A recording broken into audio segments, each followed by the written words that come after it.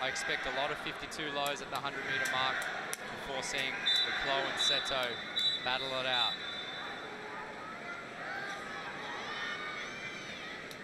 So Le Clos world record, 1:48.56, set in Singapore 5 years ago.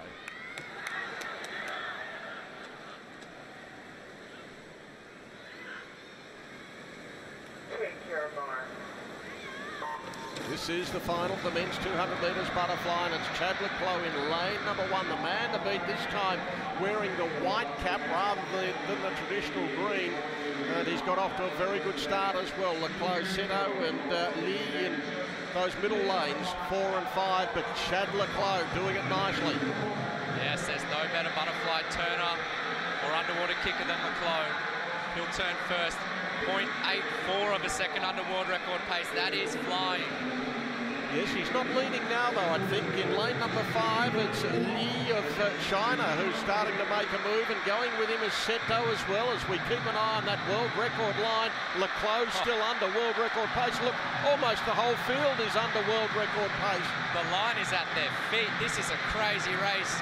China's Lee's going out hard. Seto will turn first. 51.2.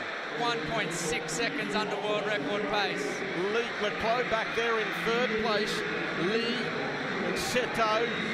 What a race this is. The men's 200 metres butterfly final, and the world record is under enormous threat here. It's lanes 4 from 1 and 5. Seto, Le Clos and Le.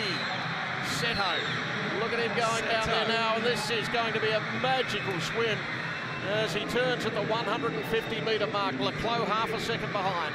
Now, we've seen this before from Le Clos, but never from this far back. Seto's with a big lead.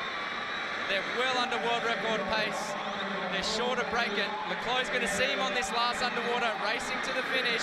Seto, goal off the wall was Le Clos. Le Clos has a peep at him. Here we go. And Le Clos is flying home. Seto in lane 4.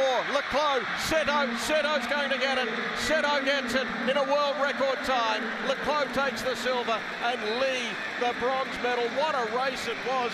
It is a new world mark of 1:48.24 for Daiya Seto of Japan. Wow, 1:48.24. Both swimmers under the previous world record. Let's have a look at it again.